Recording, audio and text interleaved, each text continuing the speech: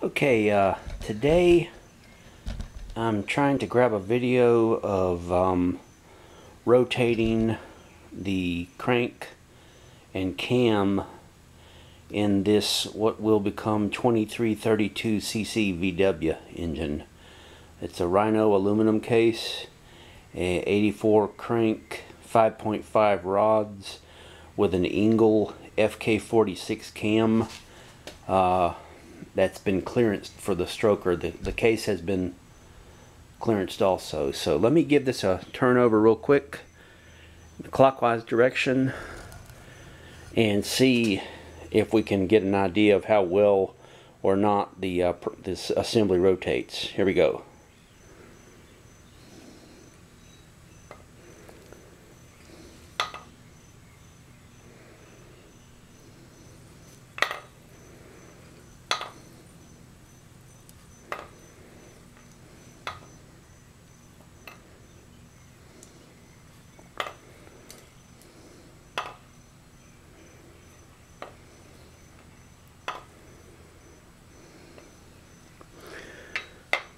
Okay, it seems like it works. One thing I do have to do each rotation is make sure the crank stays slid towards the flywheel end.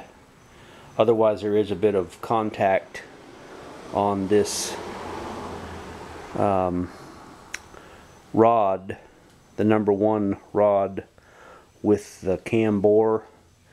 And I will say that although the lobes on the cam are clearanced, this corner of this rod gets very close to the cam journal, so probably not anything to worry about. I'm going to place the other half of the case onto this and probably attach a piston and cylinder on #1 and just give it a real shakedown test. And if I don't see any contact there, I'm going to consider that test fitment a success.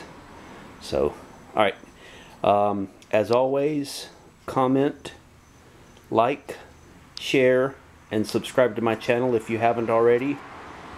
And we'll see you with the next installment of this series on my build of this 2332cc engine with it's going to have 10.5:1 compression, Engle FK46 cam, 1.4 rockers in Super Pro 45 by 37.5 heads, 48 IDA carbs or 48 IDF. I haven't made up my mind yet. But anyway, look forward to more to come there, and I'll have another video as soon as I can. Thanks, everyone. Take care. Bye-bye.